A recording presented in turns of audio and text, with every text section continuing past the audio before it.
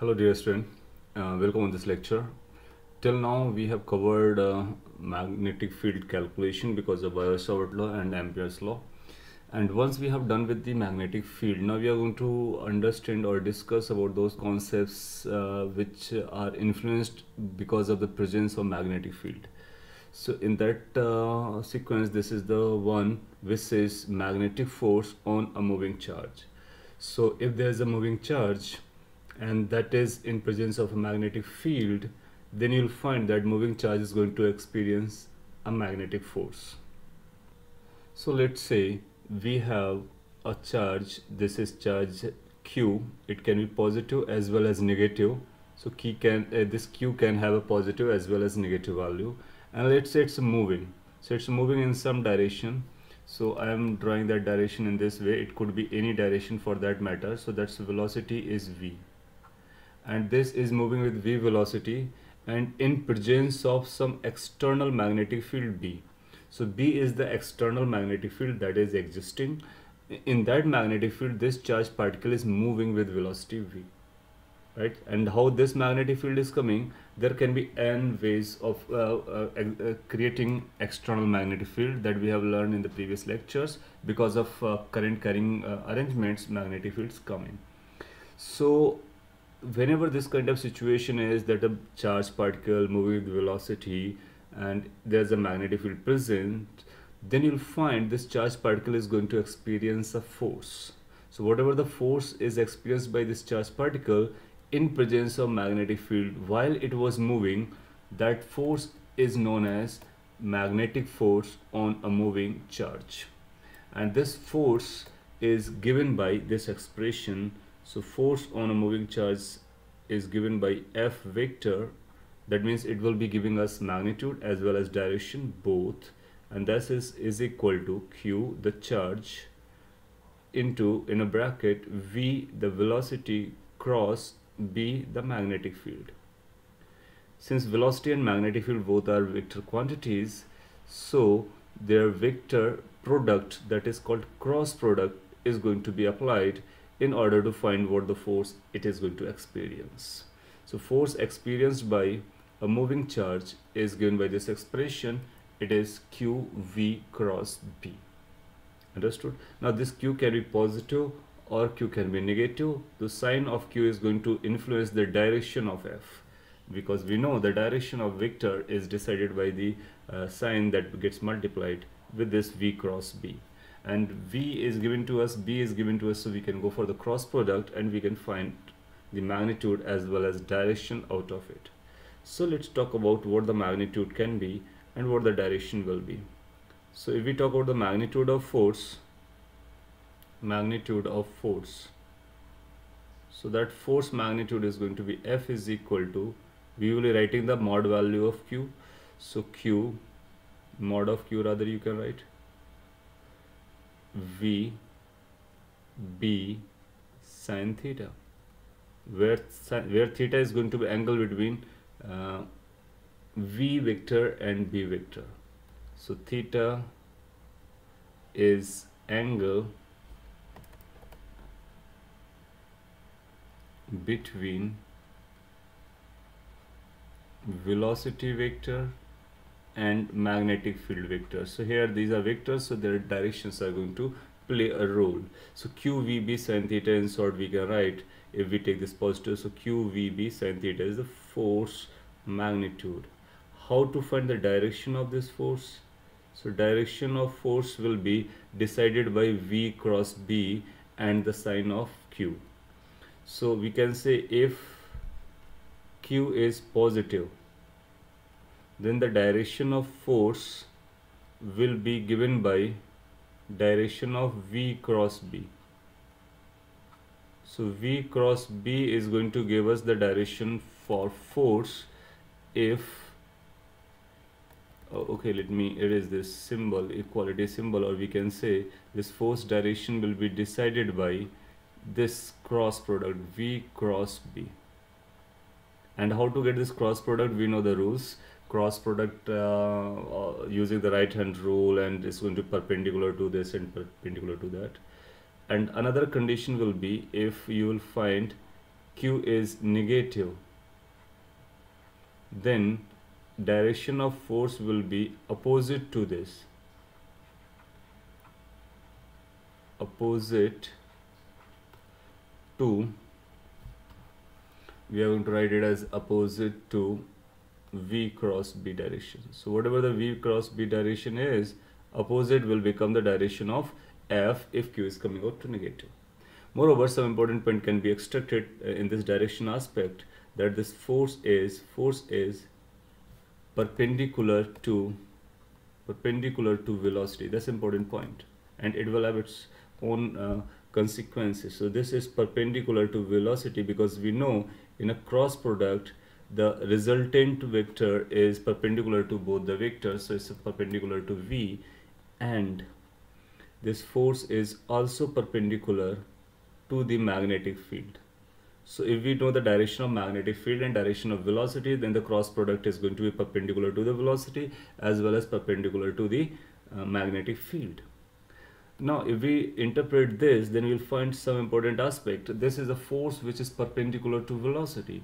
Whenever the force acts perpendicular to the velocity, then it cannot change the magnitude. It will be changing only the direction, right? So we can say magnetic force that acts on a moving charge cannot change the speed, it can change only velocity. So force is always perpendicular to velocity.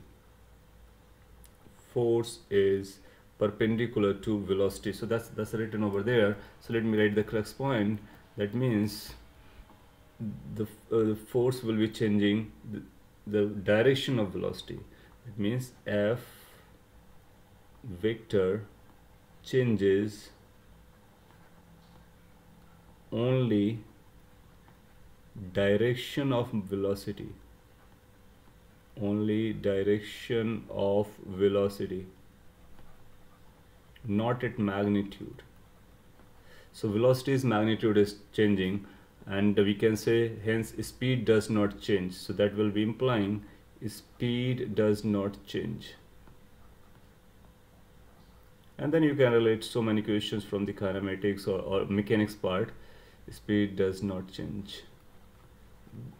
Some popular questions you can pick like this.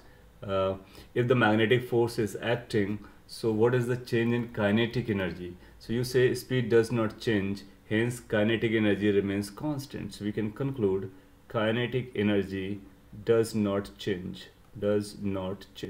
because kinetic energy does not depend on the velocity, rather it depends on the magnitude of velocity, or you can say speed, instantaneous speed. This velocity is instantaneous velocity, right? So instantaneous velocity and instantaneous speeds are equal. And if it says linear momentum, so what we can say, linear momentum p, if it is a linear momentum, so linear momentum is m into v.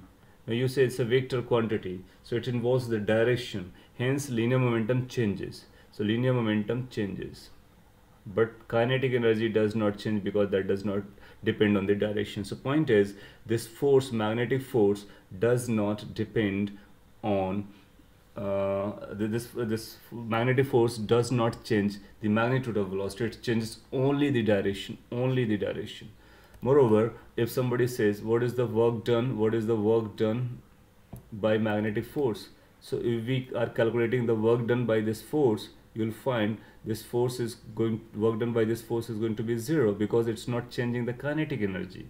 So that means the work done by a magnetic force which is acting on a moving charge is always 0 because it does not perform any work, because of the reason it cannot change the speed. Moreover, we can also connect another important point, that's power produced.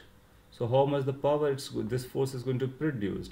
If we write power, you remember this power is force dot velocity, and we have talked about over here the velocity is perpendicular to the force, hence power delivered is going to be 0. So these all are interpretations of this force based on our mechanics concepts. So once we have understood that the force is perpendicular to this velocity, then you'll find there will be only change in the direction of velocity, no change in the speed, no change in the kinetic energy, momentum, linear momentum changes, work done by the force is 0, power delivered by this force is 0. So all the points are important. Similarly, this force is also perpendicular to the magnetic field. That means this force will be acting perpendicular to the magnetic field, and based on that it will be taking the particle in a variable direction, because it keeps on acting perpendicular to the direction of velocity. So that's an important point and important force. And whenever this magnetic field is present and if the charge is moving, then we will be finding this force is going to be behaving just like any other force that we have talked about, and this is going to be the magnitude qvb sin theta, and the direction we have discussed in detail. Moreover, this force acts only if there is a velocity. That means if the particle is at rest, then the force acting because of magnetic field is going to be zero. So force because of magnetic field will be acting only if the charge is moving. Making sense?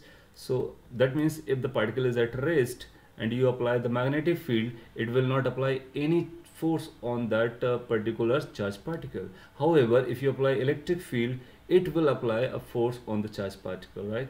So there is a difference between electric field and magnetic field. Magnetic field force comes only when there is a velocity, and when there is a charged particle, and when there is a field existing, and the force is given by the magnitude and direction that we have just discussed. Let's take an example and try to use this force. So here is the example, and you can read this example and pause the video, solve it, and let me know what the answer is. Or you can check your answer when I'm going to explain this over here. So you can pause and solve it. Anyway, it says a charged particle has acceleration this. So that's moving because it's got acceleration, and it is in the field, magnetic field, which is given by this. And in this acceleration, this x is unknown. We need to find this x value, right? So we can say, well, okay, whenever the charged particle moves in a magnetic field, so force comes out to be qv cross b. V cross b. So from here one thing is clear, that this force is perpendicular to velocity as well as magnetic field. So we are talking about the magnetic field because magnetic field is given to us. Moreover, we know whatever this net force is, if it is acting on a particle, so that must be equal to mass into acceleration as per the Newton's law. So since force is directly proportional to acceleration, so we can say force is always parallel to acceleration, or in fact they are in the same direction. So if we combine these two together, then we can think of, or we can conclude at least this, that means acceleration is going to be perpendicular to magnetic field. So if in a magnetic field, this magnetic field is the only force acting, then you'll find the acceleration is going to be perpendicular to the magnetic field. And whenever the two vectors are perpendicular, then we know what we can do. So can we say from here, since these two vectors are perpendicular, then dot product of these two vectors must be 0. So we can claim A dot B must be 0. Then it's done. Now A vector is given to us, B vector is given to us. We can go for the dot product of these two and we can claim it to be 0. As soon as you do so, you will get your answer. Now I'm doing this directly. I coefficient and I coefficient, they get multiplied together, so it's going to be 2 and minus 3, that is -6, and j will be multiplying together, so it's going to be 2x, which is x is unknown, and k coefficient is going to be 0 because of a reason 4 into 0, so that has to be 0. So this will let us know twice x is equal to 6. So what the x is going to be equal to? X is equal to 3. Now, so from here, the point that we have used, or important point or new point that we have used, that force is qv cross b. That means force is perpendicular to b. Hence, acceleration is also going to be perpendicular to b. Then we have used the rule of vector dot product, and we have calculated the answer that was needed. Making sense? So that's our answer. Now, after understanding that there is a force on a moving charged particle in a magnetic field, we will be considering this particular case in detail, that is motion of a charged particle in a uniform magnetic field. So magnetic field is uniform, and we are trying to find what the motion of the charged particle is going to be. So there can be n cases, because we know there is a force acting is equal to q v cross b, v cross b, and it will also depend on the charge, and it will depend what the angle between V and B is. So let's consider for the time being this Q is a positive. So until and unless is specified, we will consider this Q to be positive, and theta is the angle between them. So this F will become by a magnitude as Q V B sin theta. Now, well, this theta will be deciding what type of motion the charged particle is going to undergo if this charged particle having a velocity enters in a magnetic field which is uniform in nature. So we can think of cases. Let's say we are considering the case 1,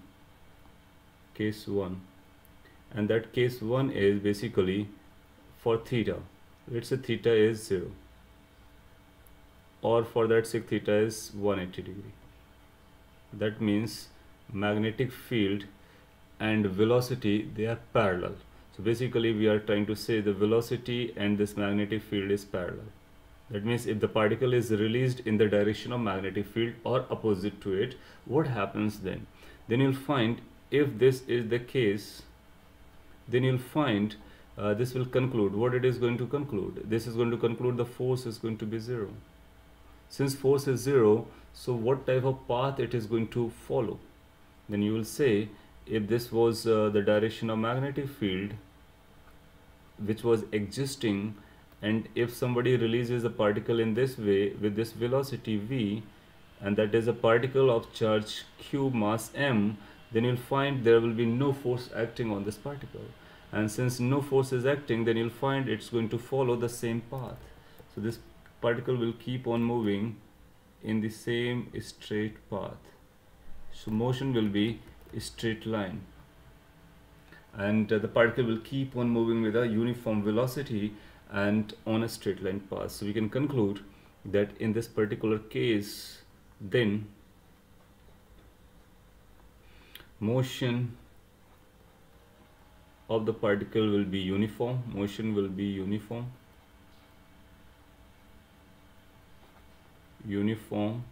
one dimensional. So particle will keep on moving on a straight line, and it will be uniformly moving. That means acceleration is 0. So acceleration is 0, velocity is a constant, one dimensional motion it is. It's a one dimensional motion, and it's a uniform motion, and all that, those points you can associate with it. So that's the simplest point or case, but it is important case. Now case number 2, which is most important out of all cases, or most common you can say, and this is if theta is 90 degree. So we consider theta as a 90 degree. That means basically we are considering v perpendicular to b. So if velocity and this magnetic field, they are perpendicular, then one thing we can decide, that the force is going to be QVB, Q, V and B, because sin theta becomes sin 90 and sin 90 becomes 0. So what type of this path is going to be, we can think of. Now you say this F, Q is a constant, V is a constant, B is a constant. So this is a constant force, but it is going to be direction perpendicular to the velocity. So direction will be changing, but magnitude will remain constant. Then you'll find conclusion will be this. Then motion of the particle will be uniform circular motion.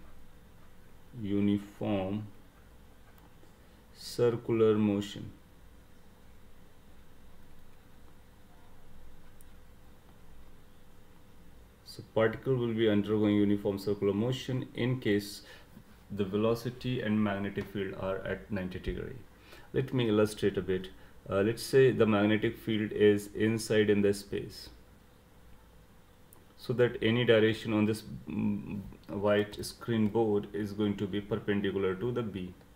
And if we have entered any particle in this direction, let's say this magnetic field exists in all the space, and we have started a particle in this direction. So you'll find the velocity and magnetic field, they are perpendicular to each other. and as if the charge is taken as a positive, then the force will be decided by qv cross b, hence the direction will be by v cross b. In this case, if we do the v cross b on this charged particle, then the force will come out to as v cross b in this direction. So this force will basically tend to change the velocity direction. After some time, this particle will be moving in this way, and then since this is perpendicular to, force is perpendicular to the velocity, so force will also change its direction and will act on the perpendicular direction. Then you'll find this force will basically keep on changing the direction of velocity, and you find this kind of motion the particle is going to perform. That means particle is going to perform uniform circular motion. Why uniform? Because speed is not going to change, and it's going to be circular because this force will be acting as a centripetal force. Okay, so let me move ahead and draw that particular circular path in some proper manner. So it's going to be look like this. Let me draw something like this. So that's going to be path, circular path. Magnetic field is existing at all the places, and particle started moving initially in the direction. So it was, let's say, dropped from here. That's a q particle, so that was the velocity, initial velocity. Velocity is going to be tangential, and that's a q charge. Hence this after some time you will find velocity will become like this, then velocity will become like this, and this velocity will keep on changing. And since this velocity is changing, similarly the force will keep on changing. Initially force will be acting in this direction, vertically up direction, then this force direction will be changing like this. Using the right hand rule of cross product, you can verify this force will be this. That means force will be acting towards a point, and that point is known as the center of the circle. So it's acting toward the center. That means this force is centripetal force. Now since this is centripetal force, we can write some important aspect of it. What we can write, we can say F is acting as a centripetal force. So let me write this F, which is QVB, that provides necessary centripetal force for the motion. This provides necessary,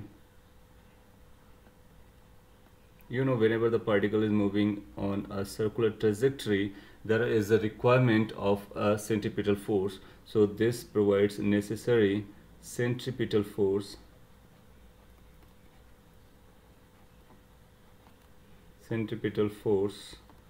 for particle, or for the particle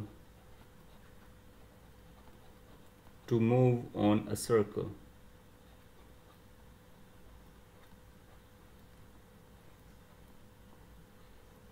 And once we know what the centripetal force is, then we can say this centripetal force must be equal to mv square by r, where r is the radius of that circle.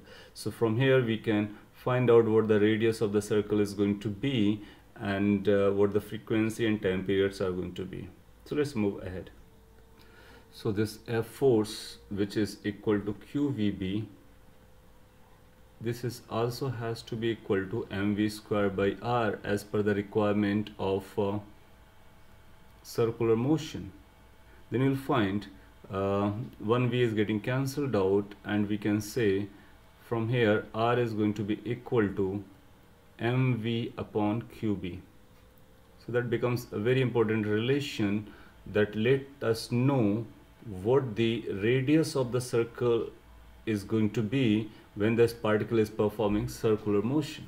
So the radius is mv upon qv, where mv is the linear momentum. So we can say radius is linear momentum divided by q into b, right? And sometimes we can write this q by m separately, this q by m, because once a particle is known to us, then its mass and charge is known to us. So this is also known as specific charge. Specific charge. Specific because of we are dividing by mass, and we are dividing this charge by mass, so it becomes a specific charge. So if a specific charge is given to us, so we can use by dividing this mass by this q. or we can write this mv as a p. So whatever way we can write it. Now you can think from this expression, q is a constant, b is a constant, because uniform case we are tackling. Mass is a constant, speed is a constant, hence you'll find r is a constant. That means particle is moving in a circle, and that radius of that circle is r. So that's r we are talking about, and it's a mv upon qb. So that radius depends on the velocity, that means the speed with which you throw it. Moreover, we can also find what the time period of this uniform circular motion is going to be. So we can say time period. We know what this time period is. It's a time to take one complete revolution. So this time period t can be written as how much the time it will take to make a complete round is going to be equal to the distance it covers in one round, that is 2 pi r. That's a periphery divided by speed. Since the speed is a constant, so we can divide by v. Now we can put the value of r over here, or we can say r by v is going to be m upon qb. So it's going to be twice pi m upon qb. So that comes out to be formula for time period. Time period is 2 pi m. M is the mass divided by q into b.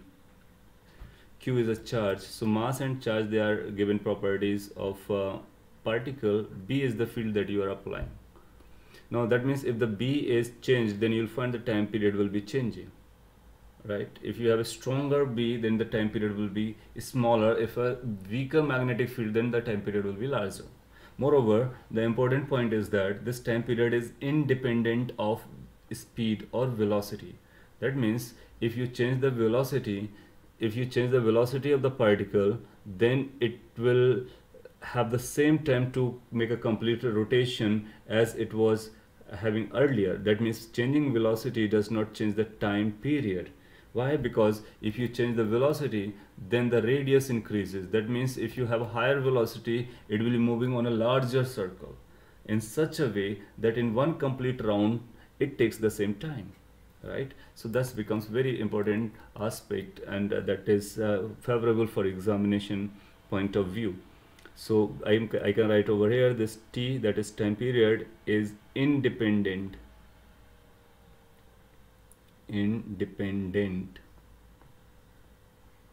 of v. So that means if you change speed, time period does not change.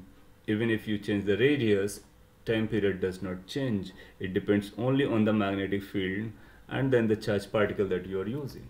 Now if it is the time period, so we can talk about the frequency, because what we know, frequency is given as 1 upon time period. So it's going to be 1 upon t, which you can write in this manner, that it's going to be equal to qb divided by twice pi m.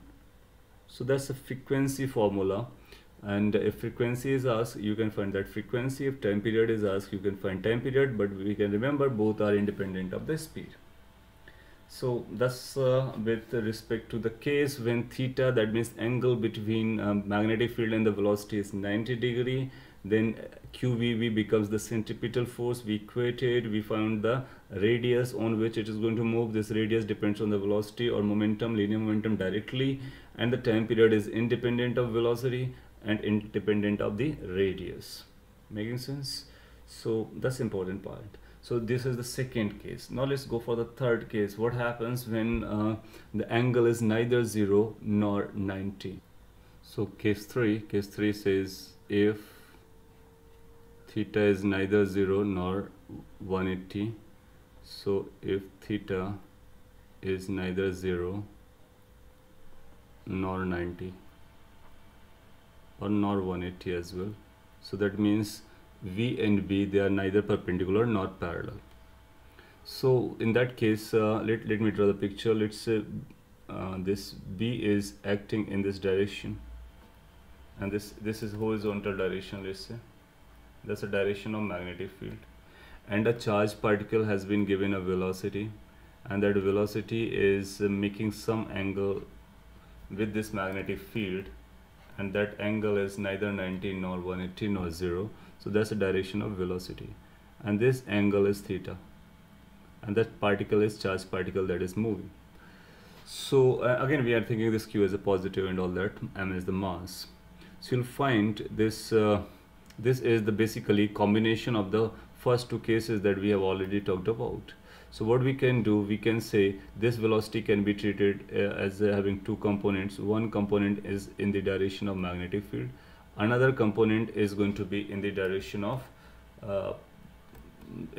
which is perpendicular to this magnetic field. So the component which is going to be parallel to magnetic field, we can call it as a V parallel, and the component which is going to be perpendicular to the magnetic field, we can write V perpendicular. This V parallel is going to be basically V cos theta, and this V perpendicular is going to be equal to V sin theta. Making sense? Now then we can superpose the case 1 and case 2 together. This V parallel is parallel to the magnetic field, and you will find on this component there is going to be no force acting because of the magnetic field, so this velocity component will keep itself maintained, whereas this perpendicular component of velocity will be experiencing a force such that it will try to move in a circle. So that means here the motion is going to be basically straight line plus circle.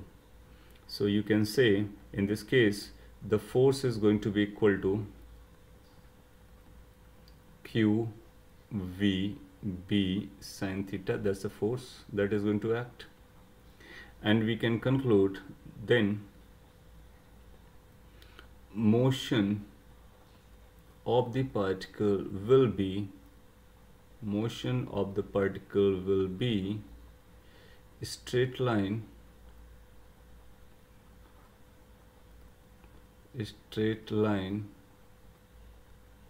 plus circle. So if it is straight line plus circle, that's called basically helical motion or helical motion. So it's like a particle is moving on a circle as well as is moving in the forward direction. So it's going to be some sort of this. A particle starts with this, goes in a circle, comes back, but not at the same position, a bit ahead, and then bit ahead, then bit ahead, then bit ahead, and it's moving on a circle and moving. So you can see this is particle is moving in this way as well as on the circle. Alright, so that motion is called helical motion, and the path is called helix. So this is path which is called helix path. Making sense? So that's what it is going to be. That means it will be superposition of straight line motion as well as circular motion. So then what can be asked, a few points can be asked related to this. That is, what is time period, because it's moving on the circle then coming back on that thing. So that is time period to complete one round, and it's also moving in the forward direction. So what is the radius is going to be? So you can say radius will be coming because of this perpendicular component, and then you can say this force is which is going to be QVB sin theta, QVB sin theta. This is going to be providing the necessary centripetal force, which is mv square by r, because this another component will apply no force, so centripetal force will be coming because of this. So from here we can say it's going to be r is equal to let me correct this point. This force is going to be this, but from the force point of view we need to draw the figure properly, and then we need to see which component is coming over here. But one thing where we can directly say that this circular motion is caused by this. So instead of using V, we can use V perpendicular. So we can say the radius of helix, radius of helix is going to be equal to, using the same formula, is going to be mv divided by qb. But here we are not going to use the total V, we are going to use the V which was perpendicular, that was causing this circular motion. So we can write it as, it's going to be mv sin theta divided by qb. So this is going to be the formula for radius of that helical path which is going to be created because of this motion. So that's one of the important part related to radius. Moreover, if somebody asks time period, so we can say time period is going to be given by the same formula, because time period does not depend on the velocity. So time period of that motion is going to be equal to t is equal to 2 pi m upon qb. So it does not require any velocity, and this time period is basically because of the circular motion, but we know the velocity it is independent from, hence it's going to be 2 pi m upon qb. Making sense? And another point that comes in this helical motion is called pitch. So what the pitch is, let me explain first, and then we can find it easily. Pitch is basically p, pitch we write by p, and it means since we have talked about there is a straight line motion is going on and then there's a circular motion is going on. So when the particle makes one complete round on the circle, it moves in the direction of magnetic field as well, right? So that means it's a distance covered by the particle along the magnetic field in one complete revolution. So we can say it is the length, or you can call distance, length along direction of B, length along B covered by particle, covered by charged particle in one time period, in one time period. So in one time period, how much distance it covers along the length or along the direction of magnetic field, that particular length is called pitch. So can we say the particle along the magnetic field is moving with a constant speed and or constant velocity, you can say. So since it's a constant and the time is given to us, we can multiply to get the pitch expression. So expression for pitch will become V parallel into T. Now we can put the value of V parallel as well as this T to find our answer. So V parallel is going to be V cos theta, T is this, so our answer will become twice pi m V cos theta divided by Q into B. Now all the numbers are known to us, hence this will give us the value of this pitch, that is the distance covered by the particle along the direction of magnetic field in one time period, right? So these are the important quantities that can be asked related to the third case, when the angle between the velocity and magnetic field is neither 0 nor 90. That means neither they are parallel nor perpendicular. So that's a superposition of the parallel and perpendicular together. Okay, so this is about the motion of a charged particle in case of uniform magnetic field. All the three cases are very important, and from the examination point of view, they are very popular, and there is a question generally coming in. In the next upcoming video, we will be having some example related to all these three cases. Here the theoretical part I have covered, and prior to that we have talked about that moving charged particle in a magnetic field experience a force, and this is the application in case of uniform magnetic field. Well, so make your notes and go through all the points. If there is any concern, let me know. Otherwise, you are on the track. Thank you for watching. Have a great time.